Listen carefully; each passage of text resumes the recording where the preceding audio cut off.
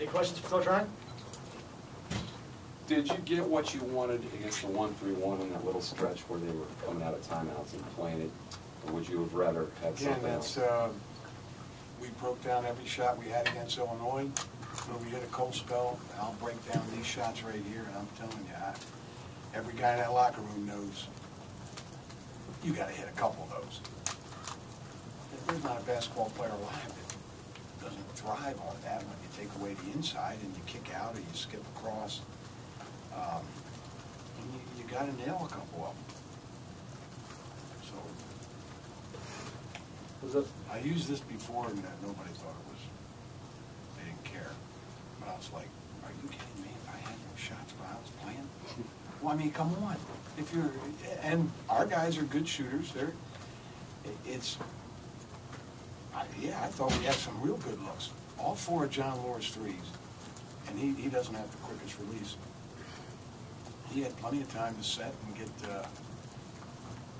stare down the rim. And it's not just him, but I'm just saying, there's a guy that you know has pretty good form, pretty good shooter. It's one of those days. I think the ball movement and cutting was as good as it was a week ago. They played it a little differently. You got a team that's so athletic and long in Penn State, and they're seniors. All those guys are on the same page, so that's not even apropos. Well, if you're it's not 2 different games. If you're not making shots, you at least got to crash the offensive glass. It appeared that you guys did a good job of that early, but it appeared that from most of the second half, Penn State shut you guys out.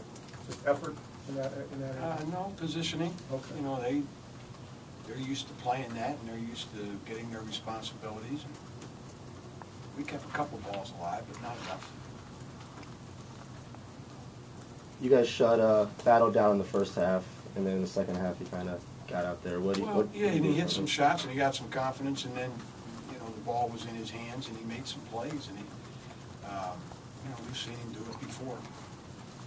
And we got guys that can do it. I've seen Jordan Taylor be in that same position and do some things that are like Taylor Battle. So, you know, there's guys in the league that do that, and once he got some confidence and played off of that, and then they got the ball to him when he inbounds very quickly, and he goes to the line, and he hit 5 out of 6 down the stretch.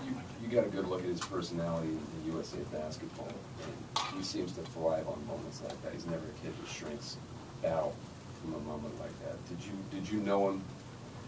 You didn't really know him at all until you got him in that program, right? And what did you learn about his personality? I knew him before I got him at Serbia. I do FBI background checks on every player at Illinois, Purdue.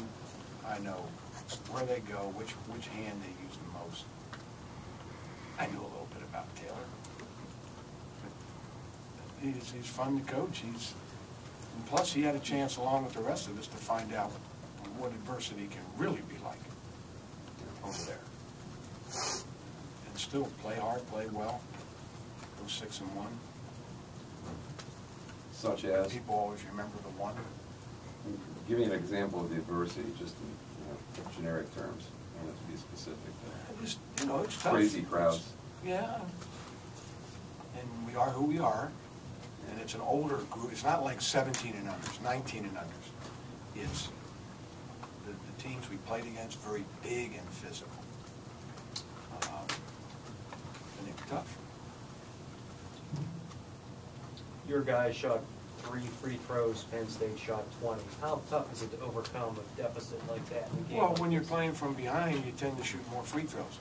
So I've never been one to ever complain about the number of free throws. Because when we shoot a bunch, it's because teams are fouling us and they're trying to exchange maybe a 3 for a 2, or or an and 1, or by stopping the clock, fouling. And then you got to go to the line, you got to make them.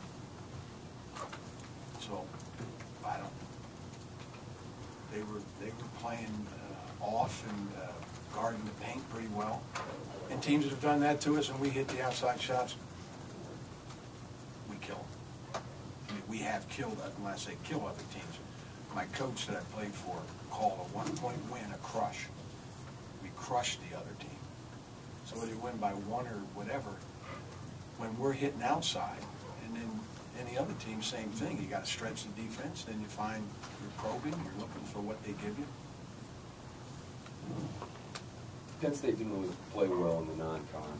They've kind of taken off in the league, and all their quality wins are in the league. I don't know how they'll be judged by this committee, but do you have any input on down the line, having seen them Yeah, we're once? not even finished the first half of Yeah, the Big no, Ten, it's- so I you're don't, right, you know, yeah. yeah. I gotta figure out some things about Purdue on the flight home. We got our next game. We're getting ready for that. And, again, we're pretty decent if we're multitasking on the offensive end, inside and out. Makes for a different game. You could look at 20 games today and break them all down and watched a couple before we even came over here. Anything else for Coach Ryan? Wisconsin players will be available outside of our locker room. Thanks, Coach.